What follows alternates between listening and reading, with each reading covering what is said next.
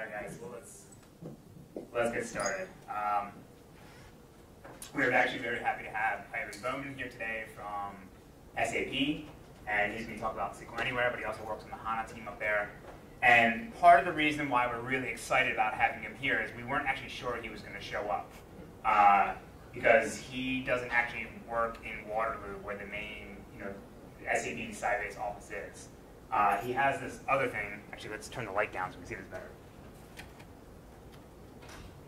He has a telepresence robot called SQLAnywhere, and there's actually a YouTube channel if you're interested in seeing what it is. And it's this little robot he has in the Waterloo office that wheels around, and that's how everyone interacts with Ivan. And you've been doing this for how many years now? 8 years. 8 years. So if you're a grad student here, you cannot do this until you finish your classes. After that, you can do whatever you want.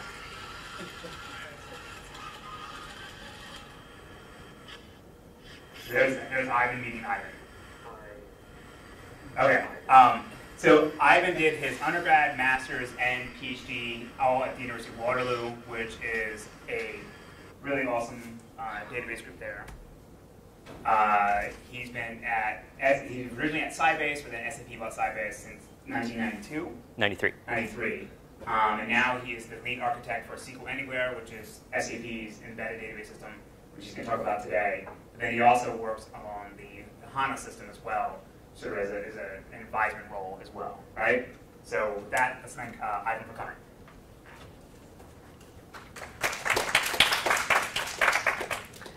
Thanks, everybody. I'm really excited to be here. Actually, I enjoy this entire series. I had a chance to watch some of the videos and the slides. Richard Hipp's talk on SQLite was really interesting to me, and I'm glad I got to preview it before doing my own slides. So I'm kind of building on that and augmenting it, knowing that you've probably seen that material, and if you haven't, you can go back and see it on the web.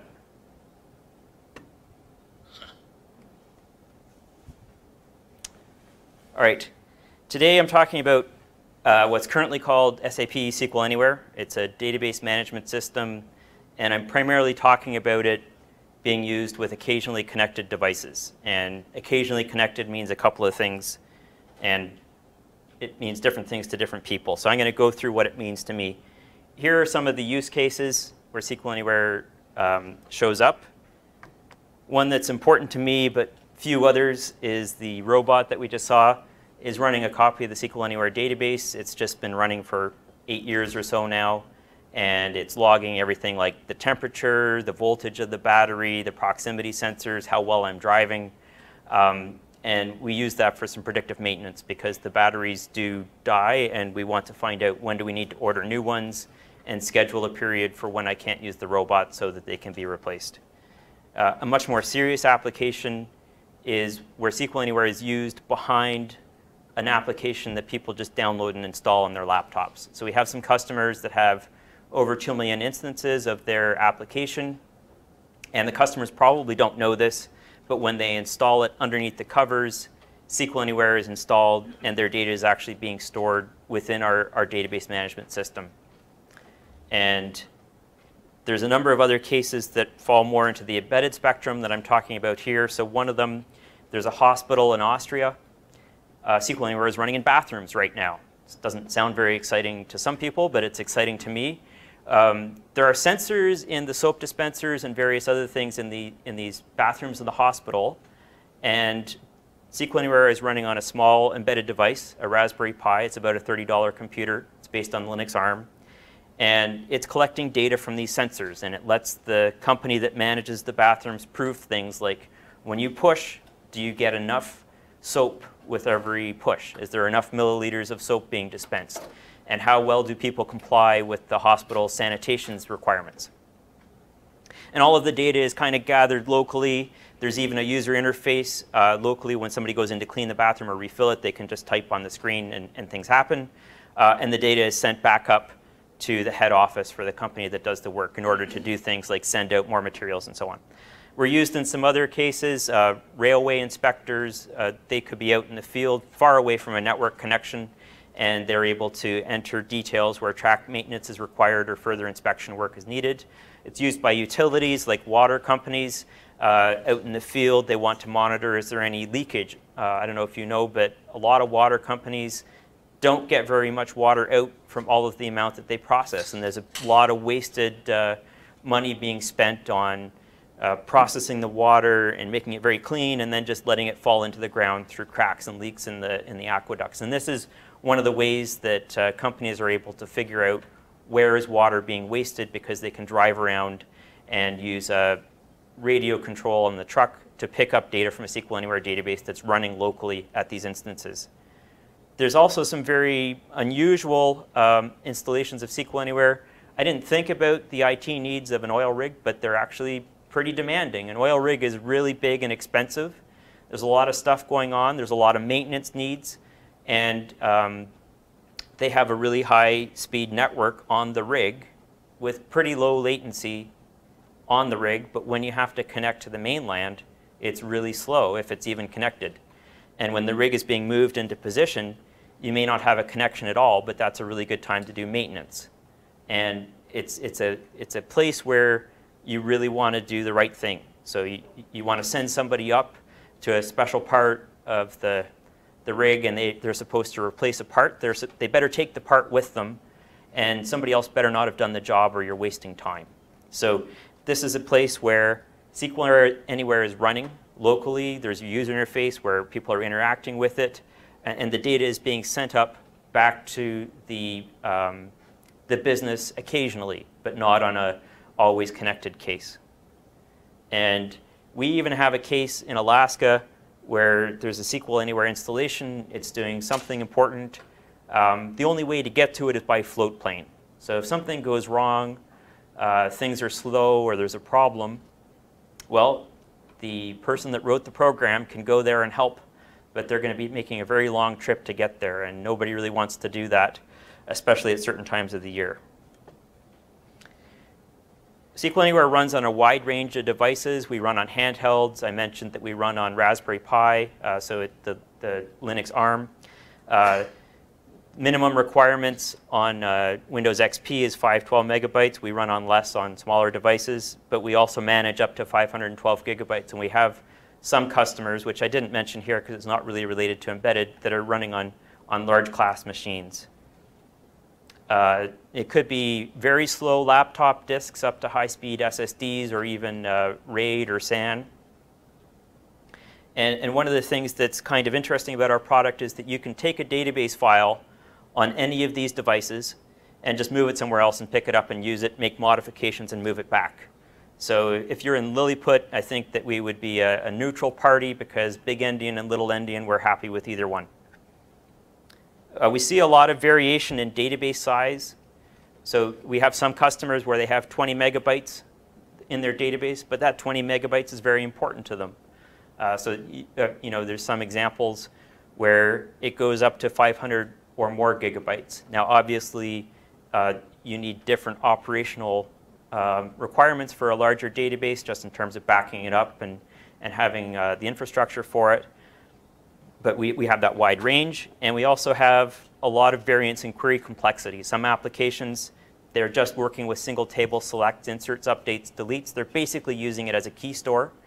And then we have routinely 15 to 20 tables in the from clause. 50 tables is not uncommon. It's not surprising. We've tested beyond 500. There's no hard limit on the number of quantifiers in the from clause.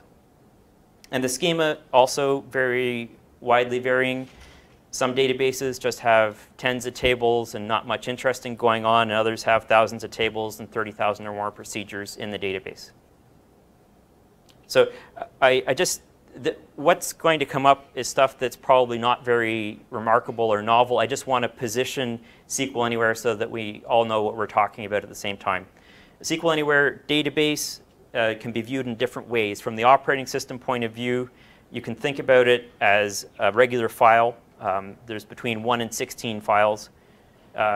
Usually that's a good thing. Unfortunately, we had some customers that deleted all the star.log files because they thought they were wasting space for text logs, but that was your forward recovery log, and it was gone. And it's hard to help a customer in that situation. From the cache manager point of view, these are page addressable files, so you can address using a key of database number, file, and page number.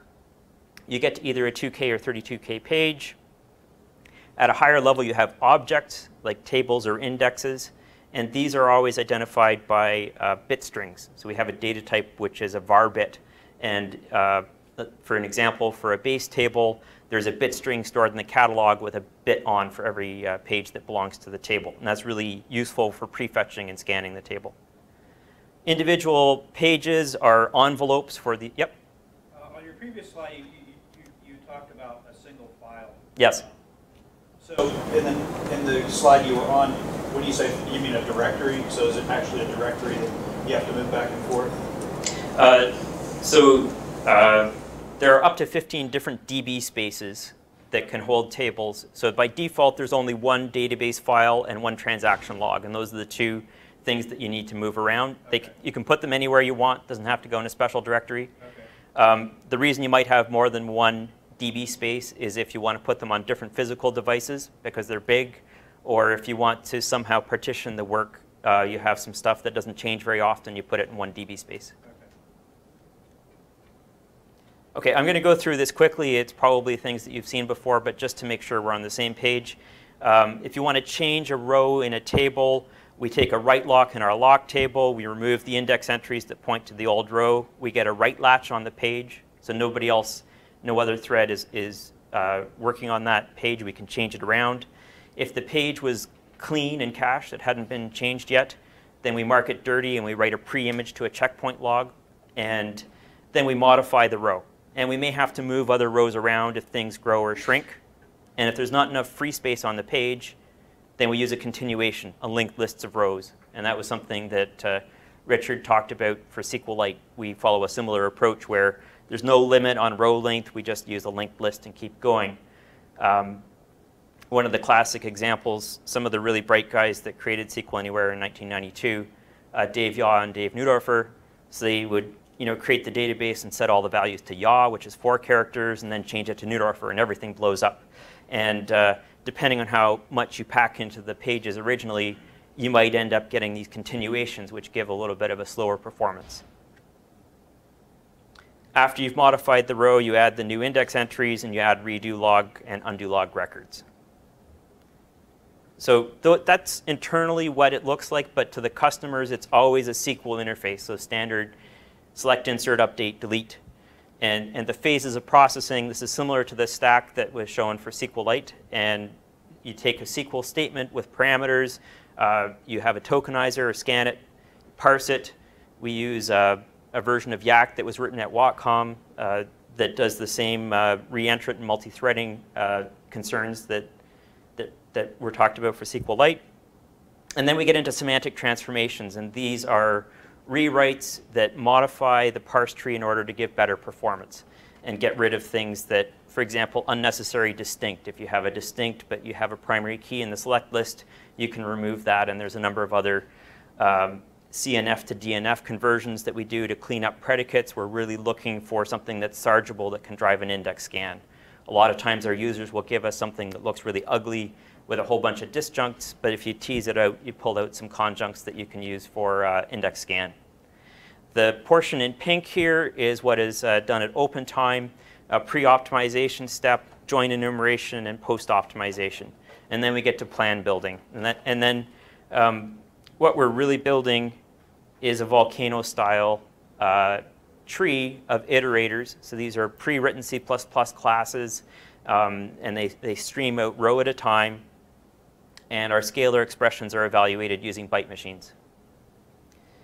After we've got the plan, we execute it, and then we close it. And this is an example of what the plan might look like. There's a combination. This is an eye chart, so I don't expect you to read it, but there's different join types, nested loop, hash join, and merge join. So some of these operators are pipelined, which means that they're positioned on a current row within a pipelined region. And those, something that's a little bit different than some other database vendors, can be scrolled in both directions. So if you have a fully pipelined plan and you have a cursor, and you might be able to fetch forward and backward and optionally sensitively see the changes that are being made by other users.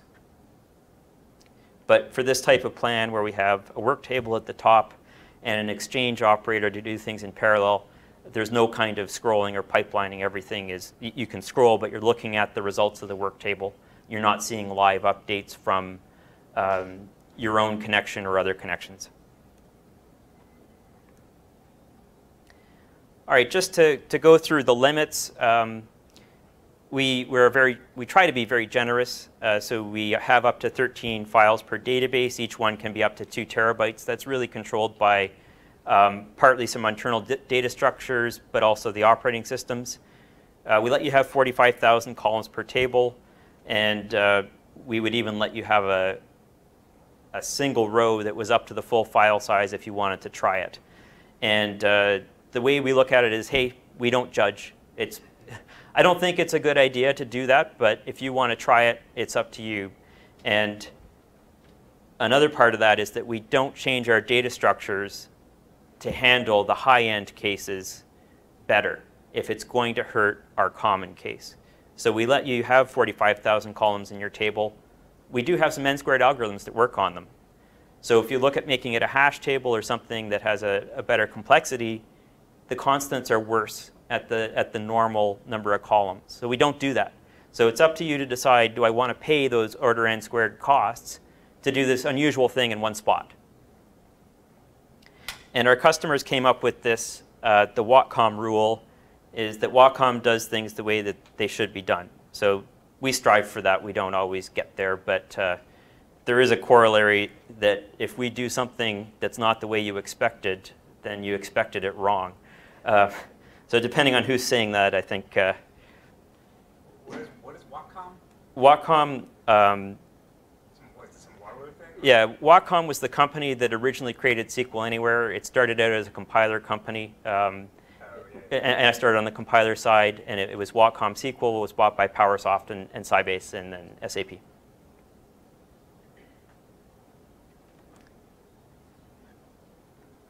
All right, I'm just going to go over some of the things that makes SQLAnywhere a little bit different in terms of how it's used and what it delivers. In an embedded application, the application may want to have complete control over what the user experience looks like. If you're installing Intuit QuickBooks, they don't want to have you go out and do a SQLAnywhere install and kind of figure out where to lay out your databases and so on. They just want to manage it, and to the user, it looks like all of it is their application. Our product was designed from the beginning for this type of model where it was supposed to fit underneath another application and even on a mobile device. We talked about deployment diversity from tiny to huge. So we have a small footprint that we can fit in those small cases, Raspberry Pi or in phones, but we can also scale up to the very high-end machines as well. Developers with a range of database experience. So we have some customers that have multiple PhD graduates from Stanford or other places, and they really know what they're talking about and what they want from our product. And at the other end, we have customers that don't have any formal computer science background, and they're able to use our product in a way that meets their needs. And the way that we try to deal with this is by making it easy to embed, administer, and support, and that's really critical. Applications can last for decades. So if you have a working database application written 20 years ago, it may still be meeting your needs today, and you don't want to pay the price to rewrite it. And the way we've tried to help with that is that we always read older database files, and we broke that one time. And it was in 2006, after the first release in 1992, we read all of the older versions up to 2006, and finally we had a flag day and said, okay, you have to unload, reload into the new format. But until then, you could take an old database, run it in newer software, go back and run it in older software. What changed in 2006 and made you break this and say you had to give it up? There were some physical store changes that we really wanted to get in. So one of the examples I mentioned, that bitmap that shows you which pages belong to a table. Before we put that in, there was a previous and next pointer on each table page. Didn't make it easy to do prefetching, and there was some concurrency issues. And there was a few other things that had kind of built up that we really wanted to get in there. And we decided it was worth it. Our customers still haven't decided if it was worth it. Failures happen. Failures happen a lot because you're running on commodity hardware out in the field with customers that aren't really thinking about databases but getting their job done. People are running a database and they shut the lid on their laptop and it goes to sleep and it comes back and it's a different day. Or they drop their phone and things crash. Batteries run out. So we deal with this. One of the common issues is strange hardware failures. So you get a bad bit in memory, or you get some other thing that happens when you're writing it out to disk. Things just didn't get there the way that they were supposed to. We do a lot to try to detect problems by using checksums. We have a lot of redundancy so that if we get into a salvage situation where customer doesn't have a good backup and recovery plan and they're not following best practices, we can still get their data back for them. We always have durable commits. So we always run that commits are durable. Some of our customers have said to us, oh, we don't care if we lose the last few transactions. In my experience, people feel that way during development, but not during disaster when they've lost the last few transactions and are trying to figure out what happened. So we don't give you the option of not making it durable. Single connection case is important in our use case. So I talked to Tamarazu at the University of Waterloo about a particular case where there's just not enough work for the database to do. And he said, well, just get more users and assign it to the database. I can't get more users. They're a scarce resource. So my machine is able to do more work, but it's kind of like a lazy high school student. It does the thing that somebody came in to ask it for, and then it goes to sleep. And I'd rather have it be kind of an eager university grad, go out, sweep the floor, get some stock and pull it up and get it to do things that are going to make things work better. There's a number of key features. I'm going to talk about some of these in more detail, but I'll skip over them. Just a couple that I wanted to highlight. I talked about portable database files. Concurrency control are based on the standard 3 isolation levels. We also have snapshot isolation.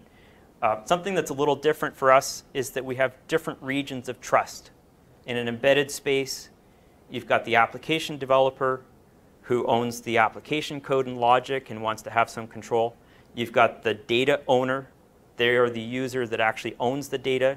And then you've got SQLAnywhere, and we own of course, the source code. So we offer database and table encryption and wire protocol encryption, but also some different things like obfuscated procedure and function text, so that if you're an application developer and you're concerned about your end users, kind of going in and changing things on you without paying you to customize it, you can use some of these features.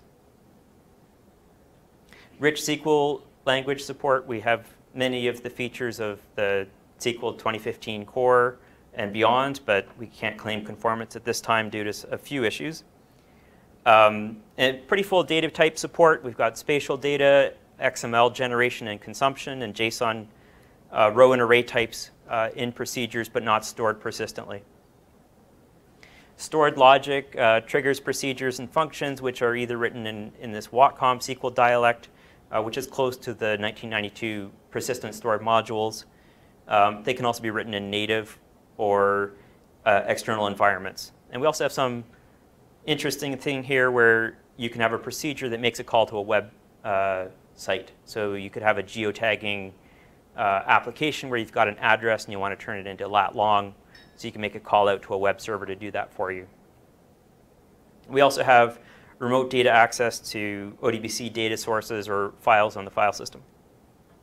Something that's really weird, integrated HTTP server. I wrote a simple web server as an example for our compiler group in 1995, and Dave Yaw, on an airplane flight, converted it into something in the database engine. And I thought this was kind of an interesting or weird thing that nobody would want to use, but it's actually kind of interesting because you have this Raspberry Pi running SQLAnywhere and you want to use your interface.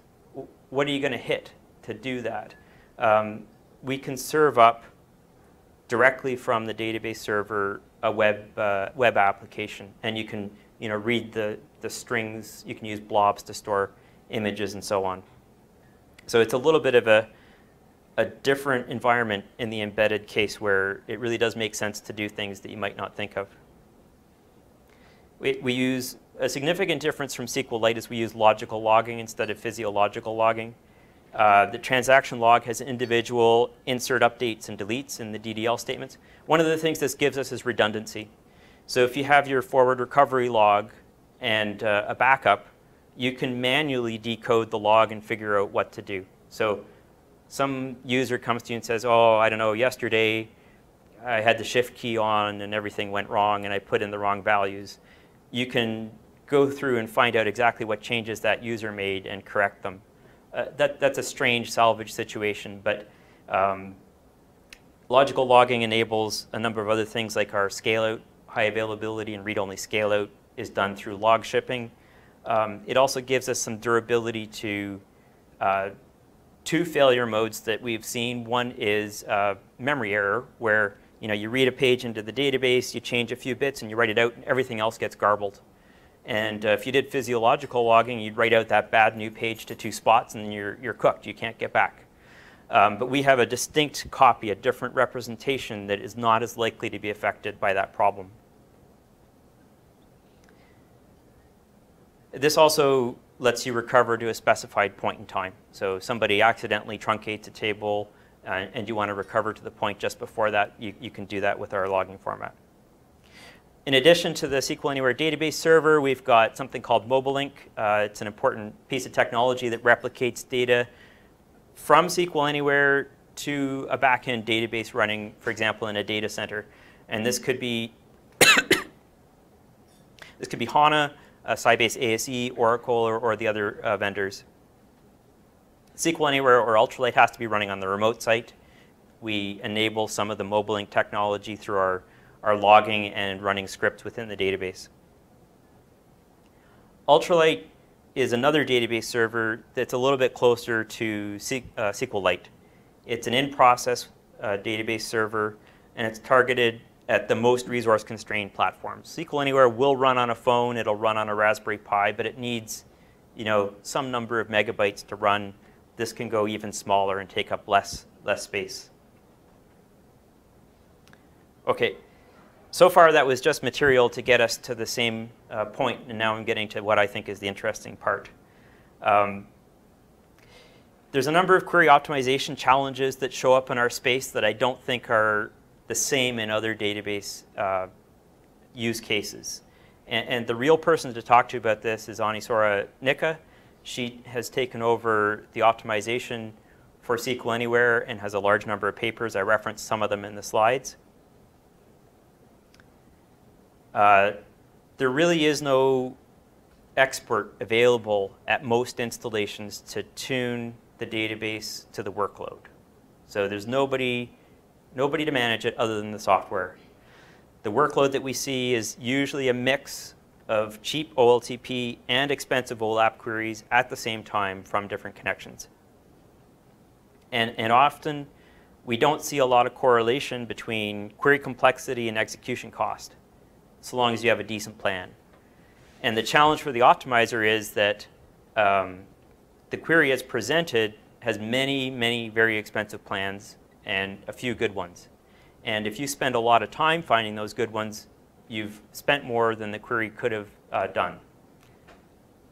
So it's really important to get quickly to a good plan for even 500 or more quantifiers. And I had a paper with Glenn Pauly in 2000 about this that talked about how we were able to do that even in memory-constrained environments. The machine configurations are diverse, and they change at runtime, so our costing has to take that into effect. And the data characteristics are wildly different between installations. So you could have a shrink-wrapped application, and many of your customers are individuals just working with a small amount of data. And then a few customers have a huge installation, and you want to have a single database schema that works in both of those spaces. And the design choice that we have in SQLAnywhere is to optimize every open. So that was from the beginning, we would optimize at open time. Optimizing at open time, this is another of the significant differences I noted from the SQLite talk, is that Richard talked about a way that you could basically prevent plan changes when you deploy your application. And we've selected a different part of the space. And some of the things that we see is that you can use the most precise cardinality estimates. You're looking at the parameter values that are coming in for your query. You're looking at the current estimates of the table size and skew. And we even estimate how much of the table or index is currently in cache. We have accurate estimates of how many other requests are running right now. Unfortunately, there's a couple of downsides to this approach. The optimization cost can be high, and it's not amortized over multiple requests. And another one is what we affectionately call the dancing optimizer, or the plan of the month club, which is that things look good during development and most of the time, and then you get a bad plan and things take a long time. And this is a problem that our customers don't like. It doesn't happen very often, but it is a downside. There's a few things that we do to... Is there anything about the query, is there any features about a query that would cause it to, like, is it above 10 joins, it's just, it ping-pongs back and forth? Or is there any sort of one thing you can say that causes your optimizer to end up picking the wrong thing more often? Usually, we've seen this show up when we don't really have a good idea what your query is trying to do. So you've got some search conditions in your where clause that they're not your typical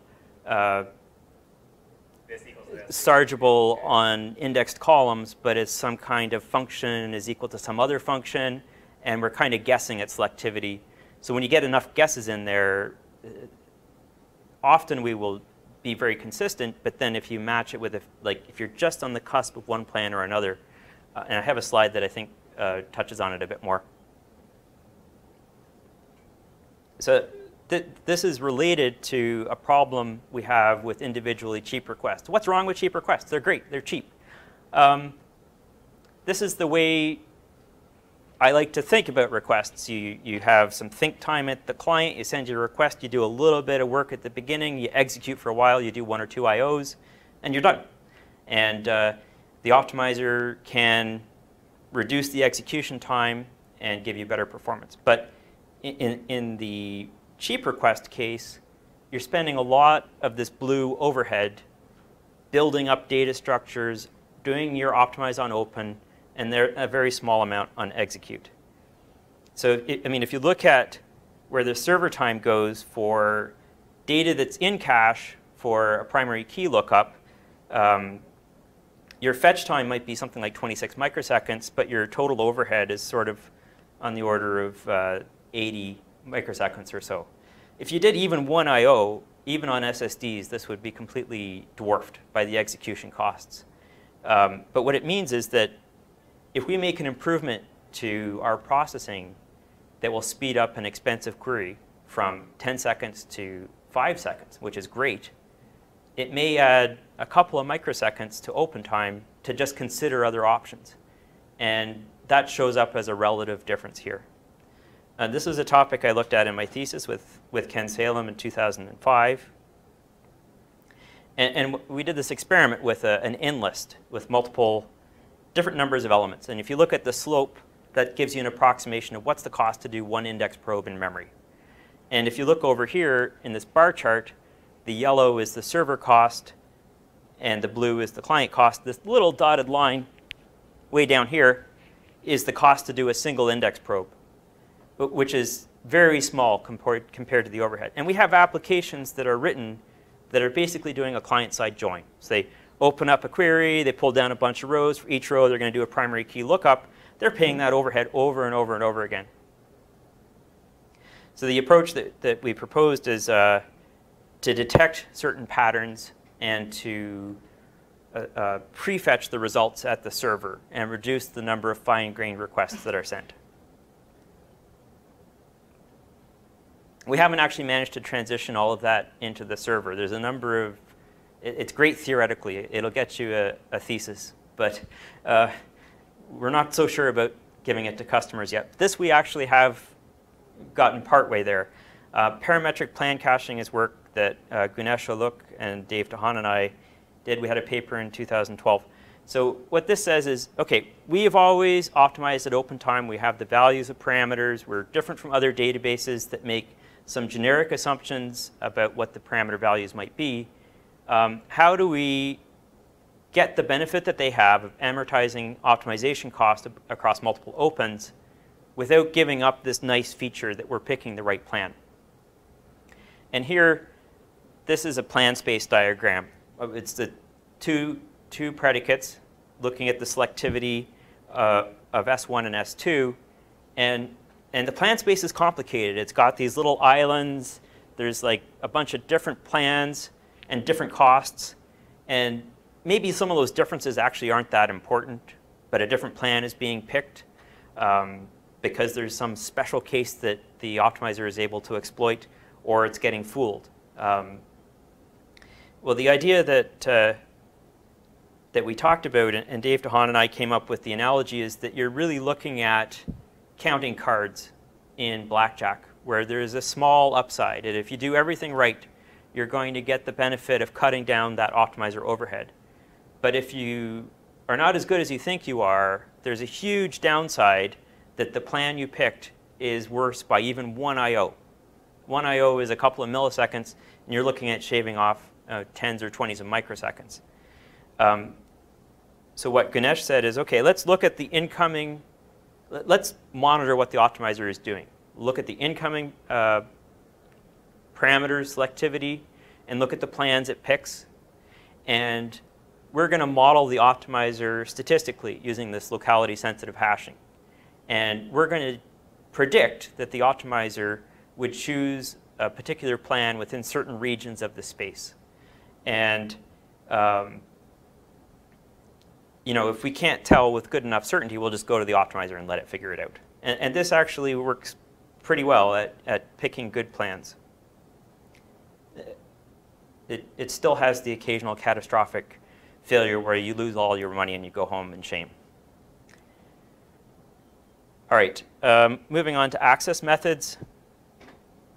So obviously, full table scan, I mentioned that we have a bitmap, and we can prefetch the pages that are in the table because we have a list of all of them. We also have B-tree indexes. Something that's a little bit different is that we don't have any bounds on the length of our keys in our B-trees. We don't judge, so they don't have to fit into a page.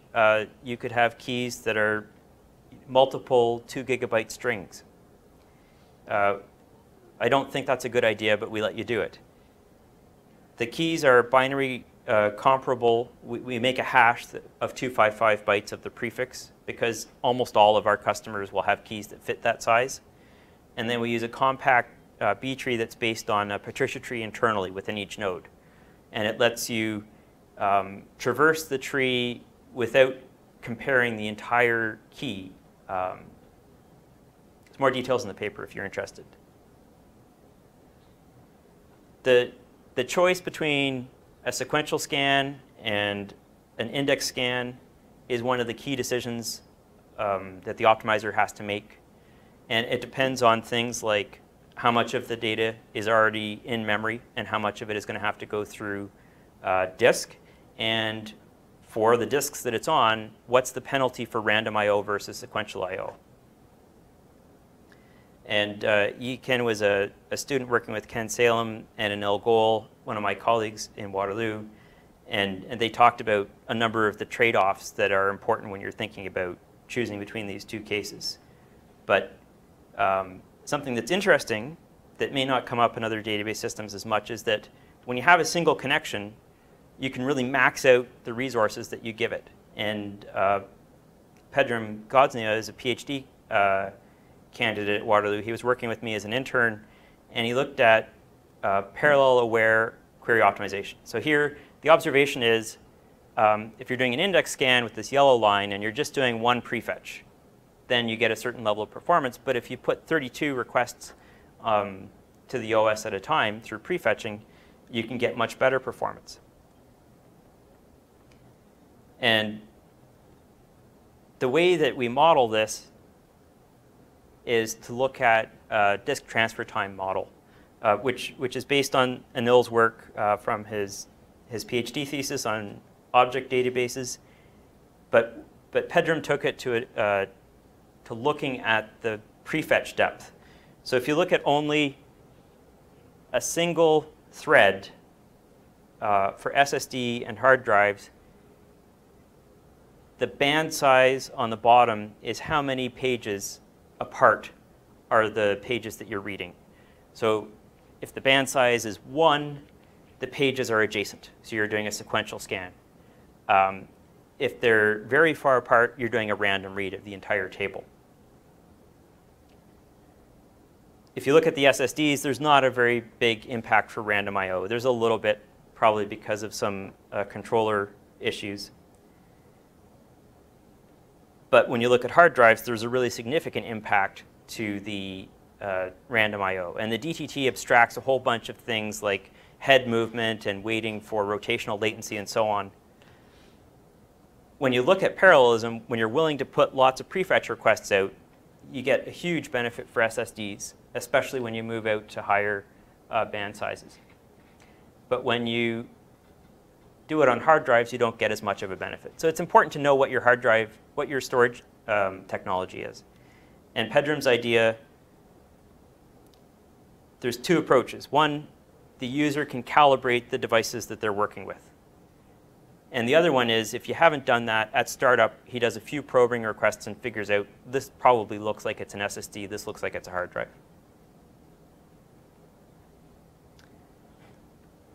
All right, moving on to a slightly different topic, load balancing. SQLAnywhere does support running multiple databases on a single machine. So this could either be in a VM, or it could be on a single server that's running databases that are for unrelated customers. So we have one customer that stores databases for, they're actually for competitors. The end users are competitors. And by consolidating it onto a single server, they're saving in terms of overhead, of how much hardware they need to support the workload, which might be fairly light. You still need to predict, is it going to make sense to put these workloads together? And one of the things we observed, you can't always predict what a workload is going to do in a different situation, especially if it has self-adaptive features.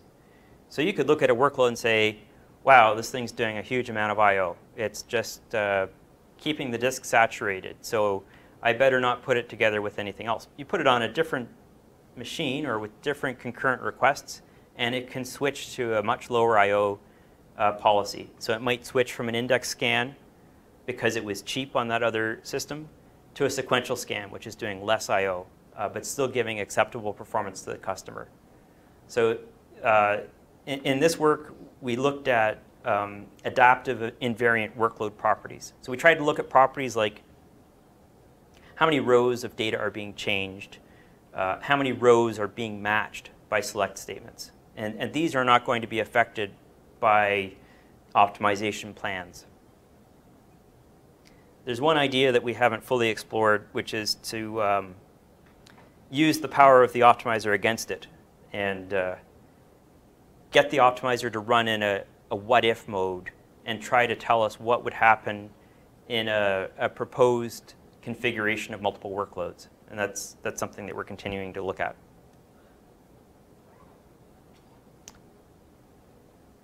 All right, if I look at cardinality estimation is one of the key features of optimization to figure out index scan or sequential scan. What's the size of this intermediate result? How many rows will be materialized? We have self-tuning histograms, base tables and temp tables. The statistics are updated on the fly automatically. We build join histograms temporarily just for intermediate results, and then we get rid of them. And the server maintains persistent index statistics in real time. So some databases, they have clustered indexes and non-clustered, and it's binary. So if it's clustered, you know that all of the leaf pages are in the same order as the rows of the table, and you may even use a B+ tree, so it's stored right there. In our case, it's kind of proximate. So we look at how far apart are the keys and what's the band size? What's the average number of transitions that you're going to see? And this, we see a lot of cases where indexes are kind of clustered, but not 100%, and they're not declared as clustered, but they give the performance characteristics of a clustered index. And so by tracking a few things, we're able to do a good job of cost estimation.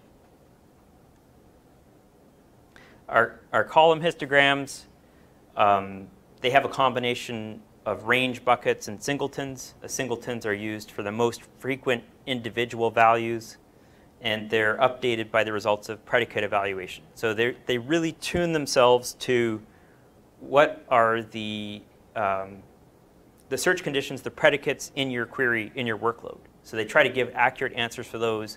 And the goal is not to match the data distribution of your rows. The goal is to answer accurately the queries from the optimizer for your workload. So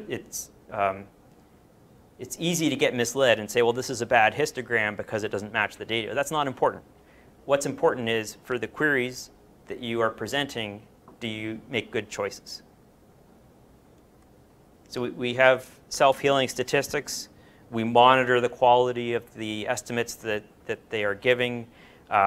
We characterize them as poor, and then we heal them, or bad, in which case we drop them and rebuild them through piggybacking. So if we find out that we're going to run a plan that's doing a sequential scan over a table and going to see all the data, it's an opportunity to recreate the statistics that time. So we have a lot of adaptive algorithms in the database. So one of them is the buffer pool size. You don't have to pick how big is your cache going to be. By default, it adapts based on the size of your database file, what's your workload, and what else is going on in the operating system. So we view this as being a good corporate citizen. You're running on a database on a laptop for some shrink wrap application, and then somebody starts up their email program, and the pressure on the operating system increases. Well, we can shrink our memory consumption, especially if we don't think it's going to affect performance very much. A few more things that are different. The database restarts probably more often in our cases because, especially in the single user cases, you start up the application, the database starts up, you shut down the application, the database shuts down. We have something called startup warming. It keeps track of the page references during the startup period, and it brings them in. A little bit of an issue there with the optimizer. So an issue with self-adapting algorithms is that they may interact with each other. The optimizer is looking at what's currently in cache. The cache warmer has brought in some stuff, and the optimizer says, hey, I'm going to change my plan. So now you've done warming based on plan A. The optimizer says, well, the state's different. I'm going to choose plan B. So now you record a different trace for plan B, and then you get into this cycle where the warming and the optimizer continuously change between different alternatives.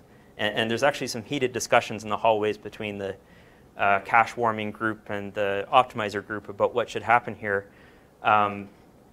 What's currently happening is the cache warming lies to the optimizer and says the data is not in cache yet. You have to pretend and pick a plan that it doesn't exist. But the general topic is that adaptive algorithms are good, but interactions are hard to predict.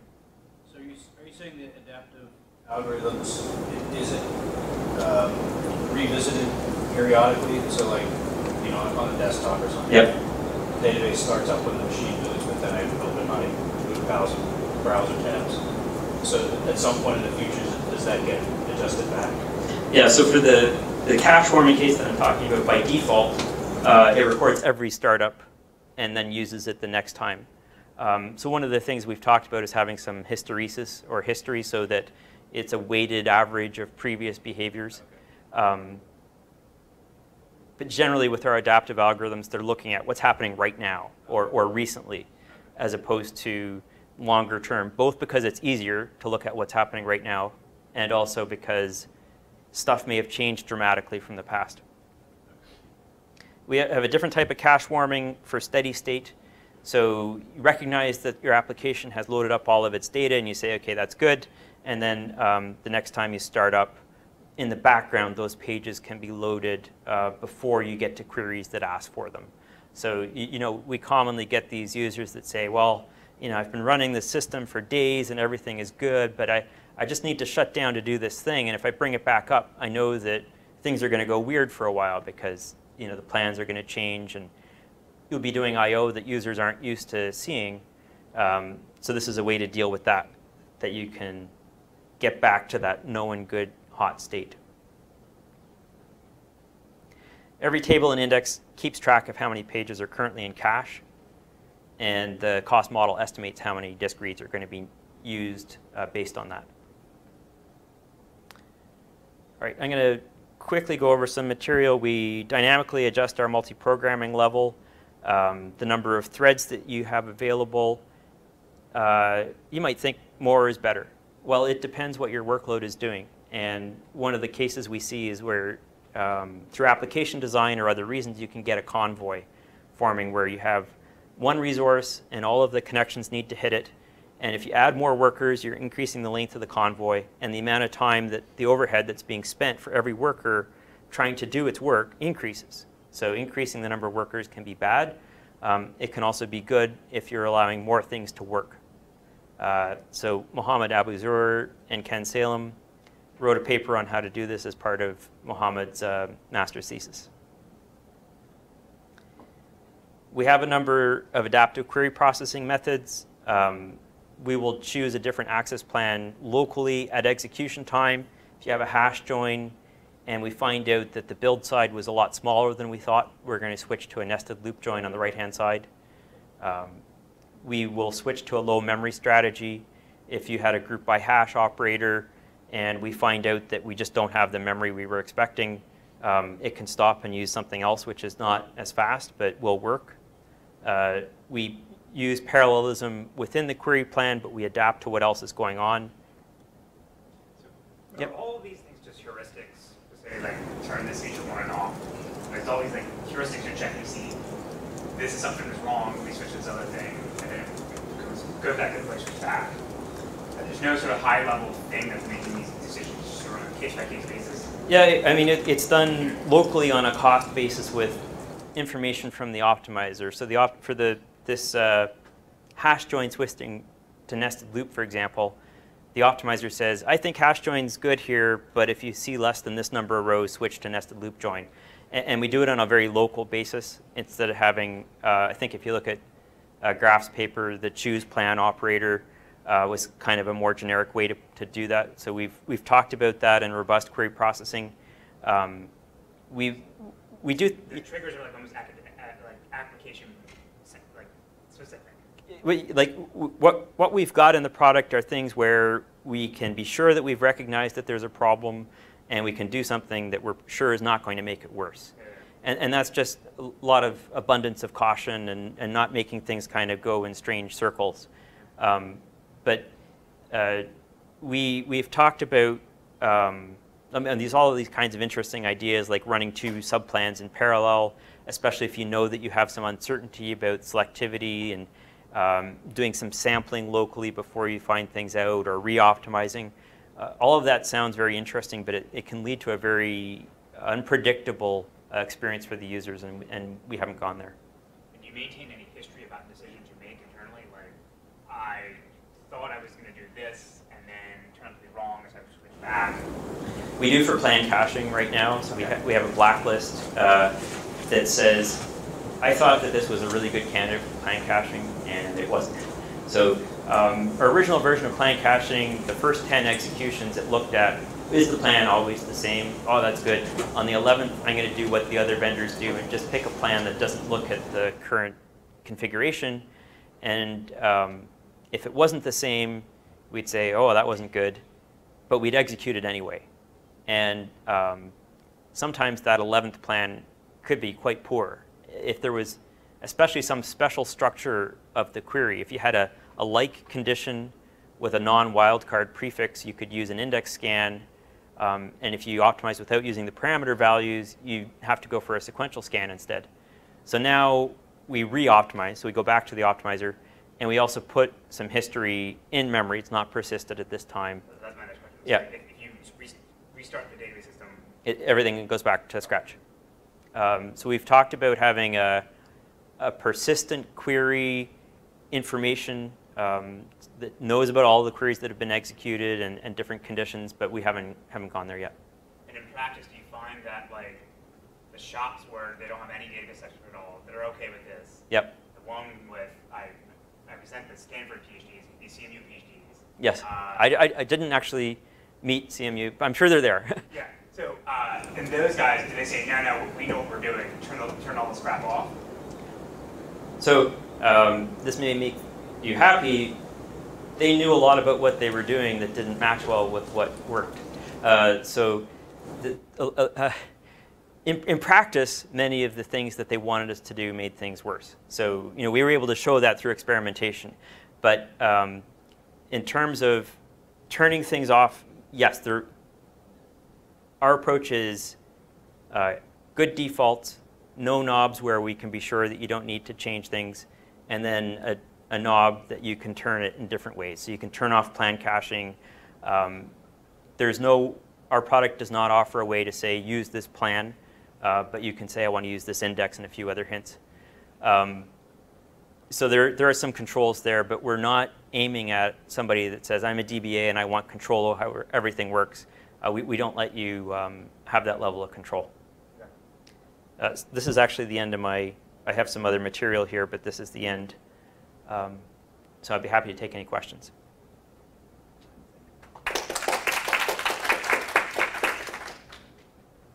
We have 5 minutes for questions. Phil. I guess I don't know what a byte machine for evaluating expressions is. So we have scalar expressions. X is equal to y plus 5. Originally, in 1992, that was a tree of expressions evaluated through recursive descent.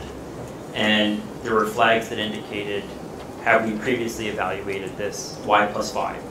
And we only need to evaluate it when y is changed. So in version 10, this was one of the changes when the database file format changed. We take that tree and we compile it down to bytecode so that we figure out where should we evaluate the y plus 5, which may be eagerly before it's needed, and then we retain the value. But it's our own byte machine. It's not a Java byte machine or LLVM. So if we did it a little bit later, LLVM would have been a great choice probably. But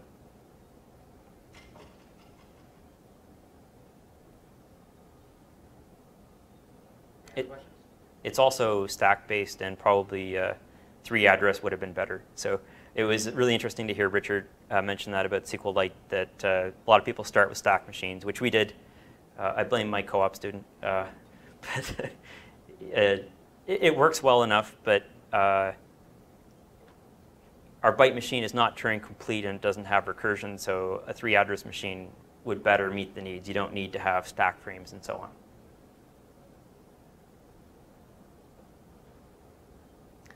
There's a developer edition that you can use for academic use, so if you want to download it and try it out. We have the best price performance on TPCC for databases that fit within that realm, so we're good for OLTP. We don't have published results for OLAP-style workloads, but we feel we do pretty well there. Not as good as the data warehouses, but good.